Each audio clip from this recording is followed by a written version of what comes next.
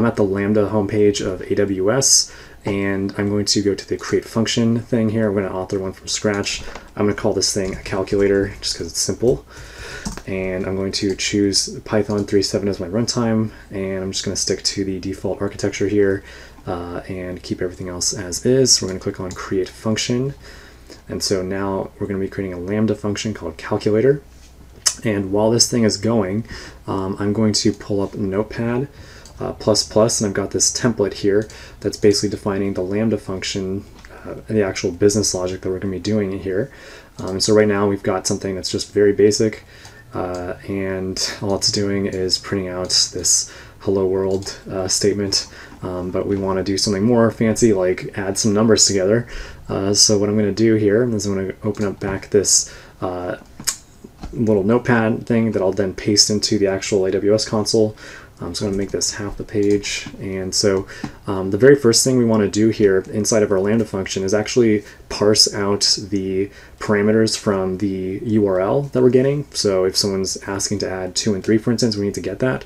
And so the way we do this is as follows. So I'll say x gets, and then the event, and event is really just a JSON dictionary, and it's query string parameters, just like that. It's exactly like that.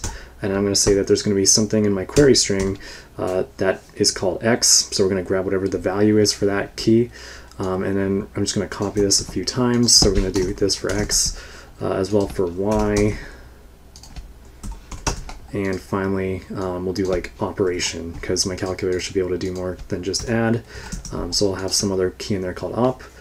And so now that we've done that, the next thing I like to do, just to be a good programmer, is to make sure that we log in all the inputs that go into our Lambda function so we know what our users are actually doing with our stuff. So I'm going to do a print statement, and I'm going to use an f string here. And I'm just going to do the following. So do x, and then you can pass in the actual variable name like that. So y, and operation is operation. So we're just logging to our console what's going on. And now what we're going to want to do is we're going to want to prepare a response body for our HTTP response that will ultimately get sent back to our users. And so in this case, what I'm going to do here is I'm just going to start out by defining an empty dictionary, call it res body, and then I'm also going to pass in the I'm going to populate in basically the inputs that the user can see what they gave me to see what my output is. So I'm just going to give them back x, and be consistent with our spacing.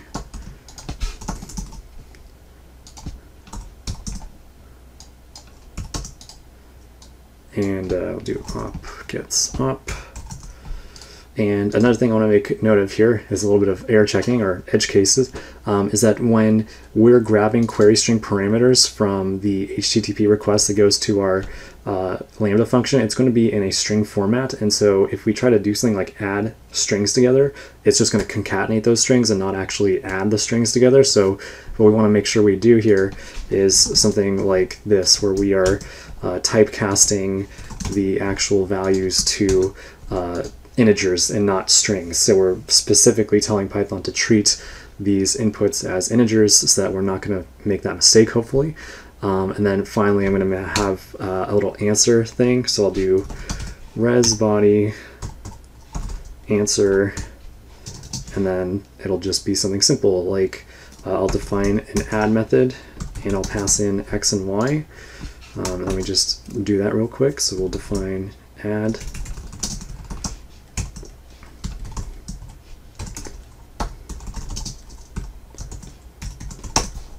Okay, so we've defined that method, and now that we've got a body for our HTTP response to go back, we're going to actually create that HTTP response. So again, just starting out with an empty dictionary, then we're going to give it a status code.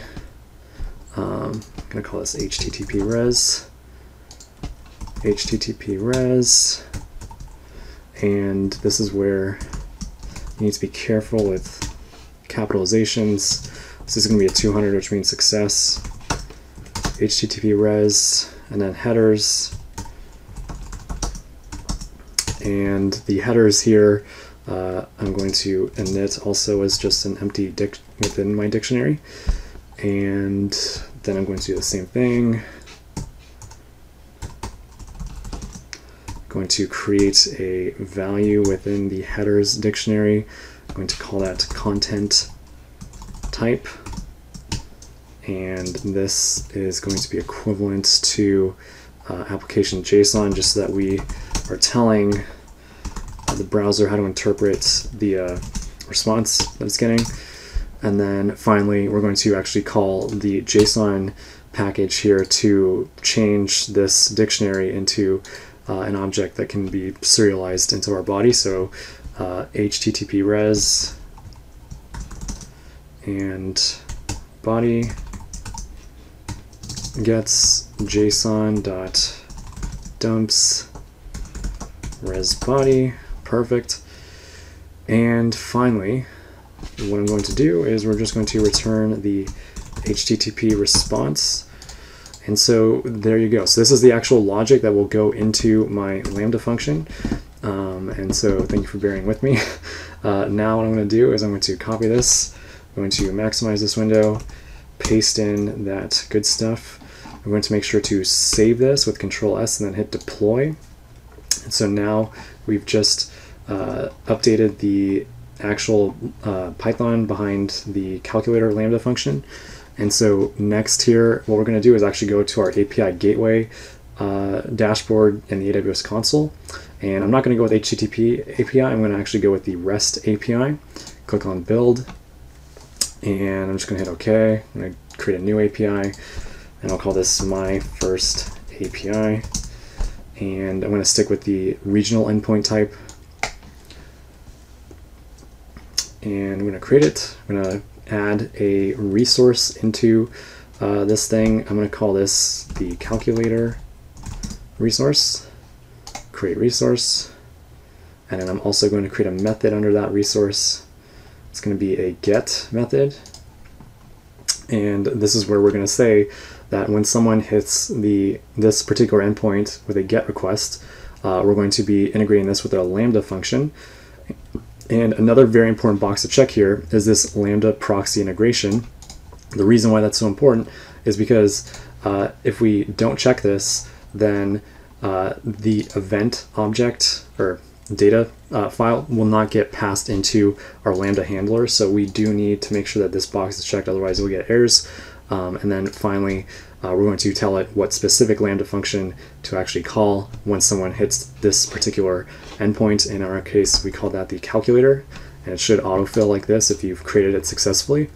And I'm going to stick with the default timeout. I'm going to hit save, and I'm good with all this stuff, so I'm going to hit OK. And so now that we've done all this stuff, one thing I think is really cool to do is to test it.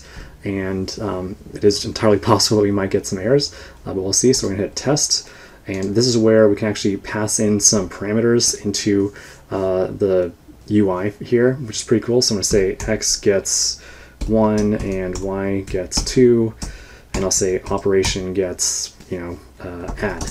And so now that I've passed in some stuff for my params, I'm going to hit test here, and we can see that it was smart enough to grab the x's in my response body. Unfortunately, though, my answer is still incorrect. It is concatenating these strings, so I'll need to do some further debugging there. But what you can see here is that it is working as expected, minus the actual business logic itself is not doing what we hope. But it does give you some very nice logs to read, much better than what you get if you just went directly here and then clicked on deploy API, which I'm going to do anyways. And also, if you do deploy this API, if you actually wanted to test this in your browser, the way you would do that is you hit deploy API, and then I'm going to have to create a new stage here, call it whatever you like. I'm going to call it dev, click on deploy, and so now I'm going to expand out the stages that I have, and I'm going to copy this guy. I'm going to open up back Notepad right here. I'm going to make a new file. I'm going to paste this in. And the reason why I did that is because you also want to pass in the query string parameters. So if you do question mark x equals, and then we'll try like 5, ampersand y equals 8, ampersand op equals, and I'll call it add.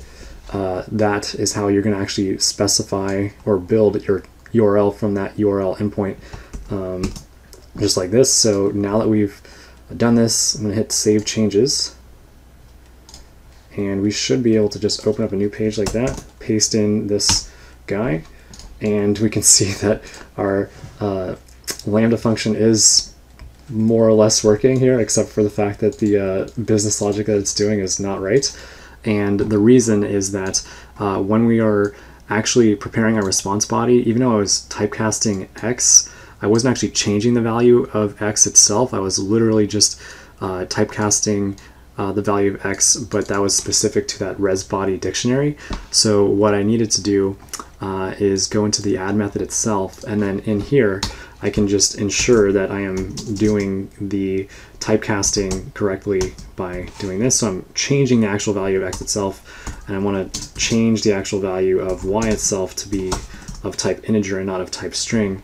And then when I Control S to save this, and then I deploy this, now when I go to my URL endpoint here, I apologize, it's really small, but basically when I go in here and I change these things to be other things, like, you know, if I want to add 7 and let's do 10, something crazy, hit add, we can see that now our calculator add method is working as expected. So I just wanted to close with that. Thank you all for watching. Hope everyone's doing well. Talk to you guys next time.